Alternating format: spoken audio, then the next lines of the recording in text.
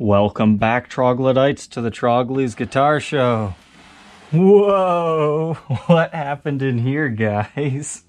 I've been working on this all day. You remember all that mess? Alright, it's no more. We've got like echo in this room now. I've got 4 guitars to unpack today, and we have a paper tutorial of how to pack case candy. Sometimes I get loose case candy. If you ever have any of this stuff just sitting around, it sells really fast online. I'm sure most people are using this for honest reasons, but yeah, I'm sure there's some fakers that buy this stuff as well. But hey, it doesn't do me any good to have this sitting around. So I usually sell these in like $20 lots, and they sell really quickly. So a real easy pack job here. I just wrap it in bubble wrap.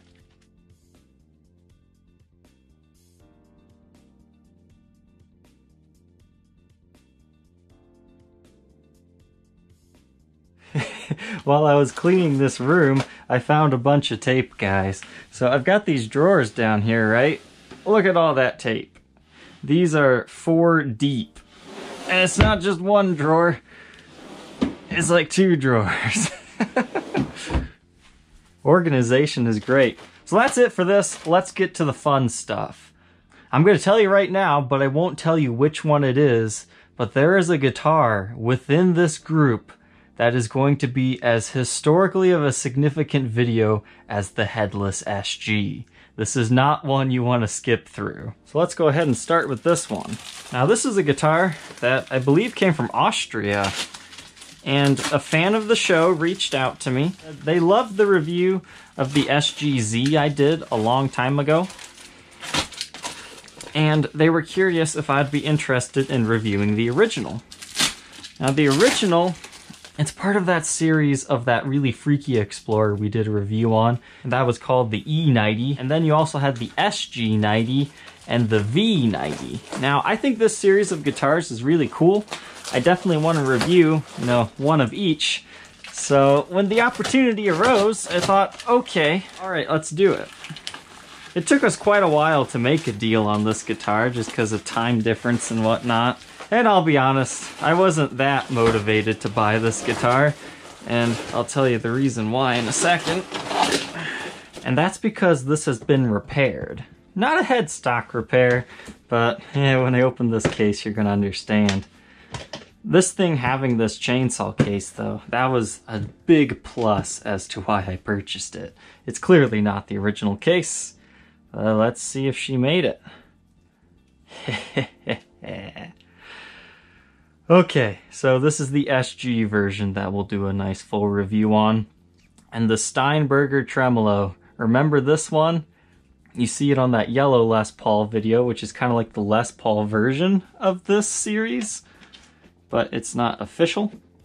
But these things are garbage because from the factory, the studs aren't strong enough to actually support string tension for a long period of time, so they lean. They said they fixed it, but it's kind of leaning still, so I'm not sure what's going on there. I'll have to ask him about that.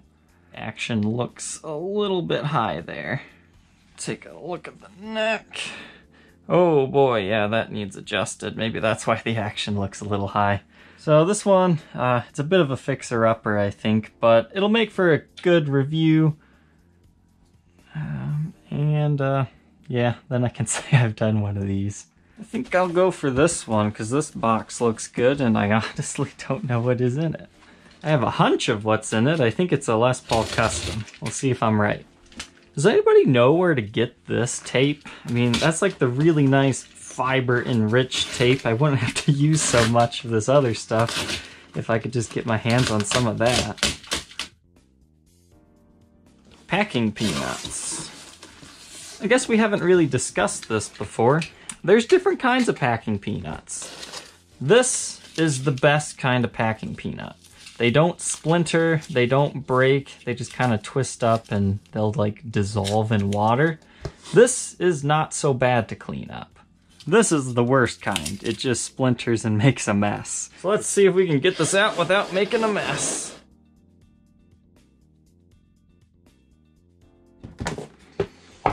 Okay. Inside we have... Oh my gosh! I didn't know it was gonna look like this. Oh wow. I really wish I would have bought more from this seller, because he had this like whole collection. He described this as wine red, but that is not wine red. Do you guys see this? Holy crap. This is like a cranberry color. It's almost slightly purple. Wow. Oh my goodness. Let's hope there's not a headstock break. Yes. Wow. Oh. This isn't a fake reaction, guys. I was not expecting it to look quite this nice. Yeah, can't wait to do a review on this one. That's something special. Let's do this one. Got some eBay tape. You guys remember last time when I had to undo eBay tape? That was a mess.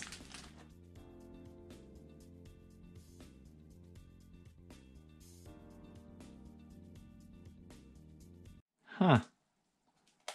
Hendrix.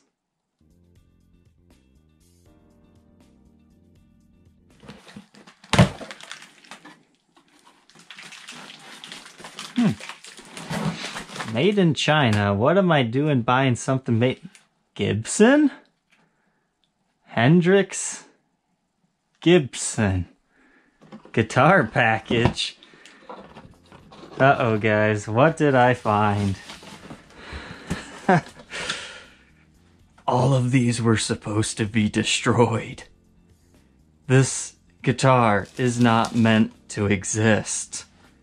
This is the Gibson Hendrix Strat.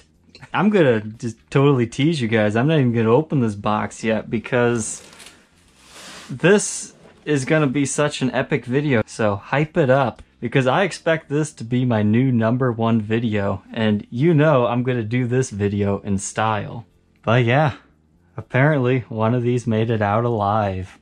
Don't be upset with me yet. You'll see it soon enough. When do you guys want it? Let me know in the comments section. I'm thinking it's the craziest Not So Fender Friday ever, but I definitely need time to create that video. But this guitar, I think it is just as cool as that one, if not even better, and I'm very happy I found one of these.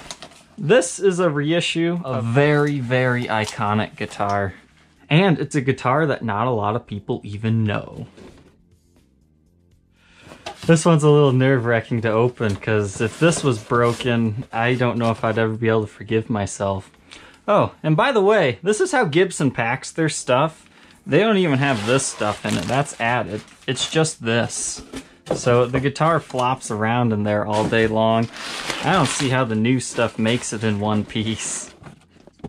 Notice there's nothing on the outside of this case, and yet it says Gibson Custom right here.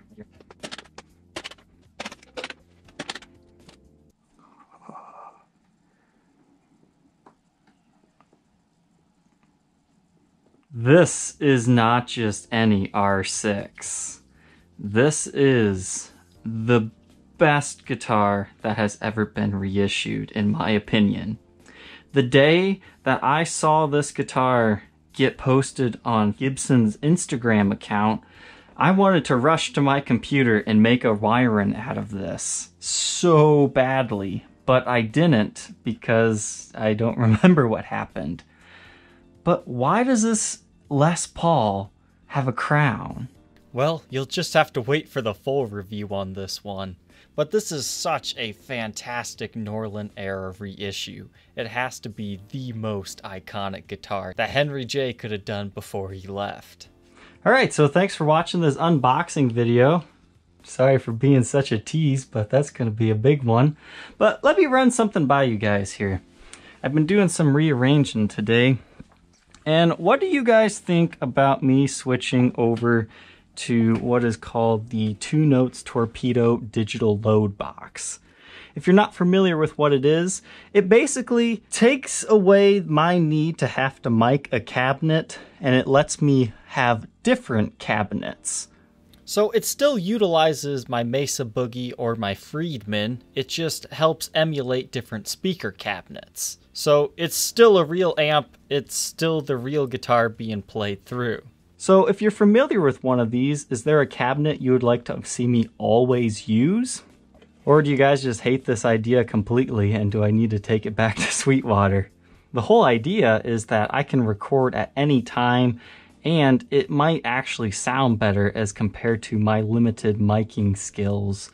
I also upgraded my audio interface from this old Roland Duo Capture, which I still use for my voiceover work, but I recently started to use that for like miking up the cabinets and running things like that.